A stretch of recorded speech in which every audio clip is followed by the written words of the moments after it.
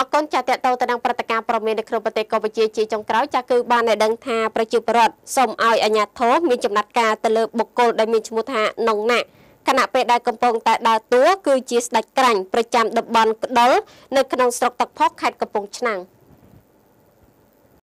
សេចក្តីរាយការណ៍ពីប្រជាពលរដ្ឋនៅតំបន់ក្ដុលក្នុងស្រុកទឹកផុសខេត្តកំពង់ឆ្នាំងឲ្យដឹងថាប្រជាពលរដ្ឋមានការខ្លាចញញើតយ៉ាងខ្លាំងដោយឈ្មោះនងណាក់កំពុងតាំងខ្លួនជាបងធំប្រចាំតំបន់បានកែនបពួកដើរគម្រាមកំហែងប្រជាពលរដ្ឋដែលរកស៊ីដឹកឈើឆ្លងកាត់តំបន់ក្ដុលនិងកាងឈើឲ្យឈ្មួញមួយចំនួនដែលមកពឹងពាក់ខ្លួនឲ្យធានារារាំងមិនឲ្យសមត្ថកិច្ចបង្ក្រាបឬអ្នកសារព័ត៌មានផ្តិតយករូបភាពដើម្បីចុះផ្សាយព័ត៌មានឡើយពលរដ្ឋបន្តថាកាលពីវេលាម៉ោង 11:30 នាទីព្រឹកថ្ងៃទី 2 ខែកញ្ញាឆ្នាំ 2017គេបានប្រទះឃើញរថយន្តសាមយ៉ុងពណ៌ក្រហមមួយគ្រឿងមើលមិនឃើញស្លាកលេខបានដឹកឈើពេញហើយបានបើកចូលលាក់ខ្លួនក្នុងភូមិឋានរបស់ឈ្មោះនងណាក់ខណៈនោះមានអ្នកយកព័ត៌មានមួយចំនួនបានចុះទៅដើម្បីថតផ្តិតយករូបភាពផ្សព្វផ្សាយស្រាប់តែពេលនោះឈ្មោះនងណាក់បានប្រើឲ្យបពួកចំនួន 5 នាក់ចេញមករារាំងហើយវាយមកលើរថយន្តរបស់អ្នកសារព័ត៌មានក្នុងបំណងប្រើអំពើហិង្សា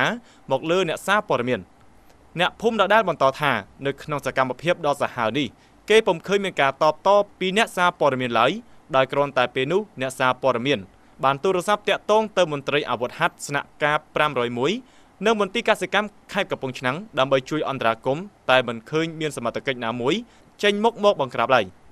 ពលរដ្ឋបានដាក់ការសង្ស័យថាមន្ត្រីនិងសមត្ថកិច្ចទាំងនោះបានត្រូវរើគ្នាទទួលផលប្រយោជន៍ពីឈ្មោះនងណាក់ទើបឈ្មោះនេះហ៊ានបំពាន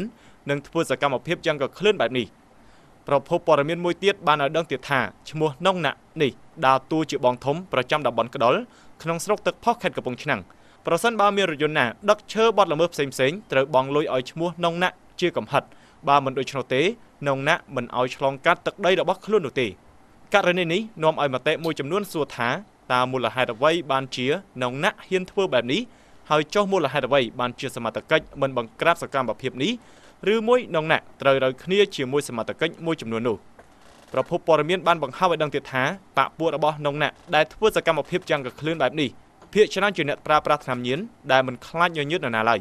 មិនតែប៉ុណ្ណោះក្រៅពីការដើរតួកាងប្រចាំតំបន់ប្រភពព័ត៌មានបានបង្ហើបឲ្យដឹងទៀតថាកន្លងមកឈ្មោះនងណាក់នេះធ្លាប់បានទន្ទ្រានដីព្រៃលក់រាប់ហិកតាទៀតផង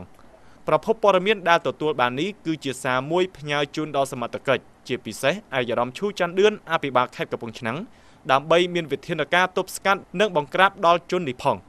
តាក់ទងនឹងប្រភពព័ត៌មានដែលអ្នកសារព័ត៌មានយើងទទួលបាននេះអ្នកយកព័ត៌មានយើងមិនអាចសុំការបំភ្លឺណាមួយពីលោកនងណាក់បានទេត្រង់អាដាមលោកជំទាវអលោកស្រីនៃកញ្ញាជាទីគោរពនិងជាទីមេត្រីចាតតទៅនឹងវគ្គទី1នៃព្រឹត្តិការណ៍ប្រមាននៅក្នុងប្រទេសកម្ពុជាគណៈពេលនេះក៏បានឈានចូលមកដល់ទីបញ្ចប់ផងដែរអរគុណប្រិយមិត្តទស្សនិកជនជាបន្តទៀតសូមប្រិយមិត្តទស្សនិកជនទាំងអស់ចាត់ទទួលតាមដានទស្សនាជាបន្តទៀតទៅកាន់វគ្គទី2នៃព្រឹត្តិការណ៍ប្រមានអន្តរជាតិ